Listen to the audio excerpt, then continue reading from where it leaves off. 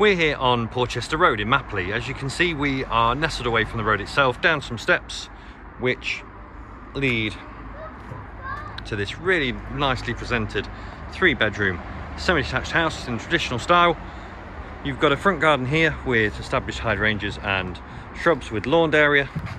As we come down, you'll see that there's a gate to the side elevation and a panelled entrance door with courtesy light leads into an entrance porch where we have quarry tiled flooring and an opaque glazed panelled entrance door leading to the accommodation. And the porch also has these 2 nice feature windows to either side.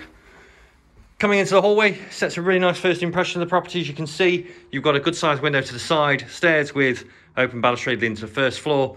Directly ahead of us is a panelled door to the kitchen. There's some understairs storage cupboards and this door leads into the dining room. Dining room is characterised by this really nice bay window to the front elevation. There is a period style fireplace set within the chimney rest. And as you can see, there's space for a good sized dining table and also a seating area as well. And there's coving to the ceiling. Let's go and have a look in the kitchen. You've got a range of base and down level units with work surfaces to 3 elevations, providing some good food preparation space. There's a stainless steel sink and drain unit with mixer taps set beneath a window, which offers us our first glimpse of the rear garden. There's space for a gas cooker and space for a stacked fridge freezer. We've got tile finished vinyl flooring, a window to the side elevation and a part glazed timber panel door. Panel door to the left here leads through to the lounge. Lounge again, really nice size. You've got patio doors overlooking and leading to the rear garden, and there's a period style fireplace set to chimney rest with tiled hearth once again. Coming outside to the garden, as you can see, there's steps leading down to the main garden area, which is predominantly lawn with a central pathway. You've got a little paved patio area here which takes advantage of the morning sunlight. You've got outside power and outside tap. You've got an abundance of shrubs set to borders, and as we run through the garden space, you get to a further patio area to the rear of the garden with space for a garden shed, and we're enclosed by timber fencing and hedgerow. Another little seating area there with raised border, which is a lovely feature. Let's go back inside and we can go and have a look at the first floor accommodation. Going back through the lounge.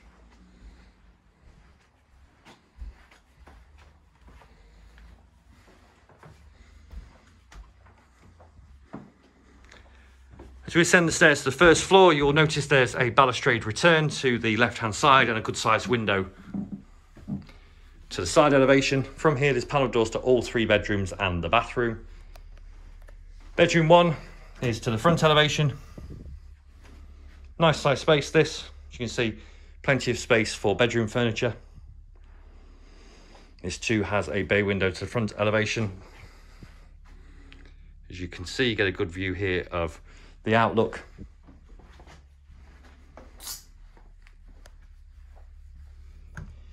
Bedroom 2 is a further door bedroom, this being to the rear. Fitted wardrobe to one of the chimney breast recesses. Extends into a desk to the right hand side. And from here you get a fantastic view over the local area, which does need to be viewed to be appreciated. But good sized double bedroom this as well. Bedroom 3 is a single bedroom to the front elevation with overstairs storage.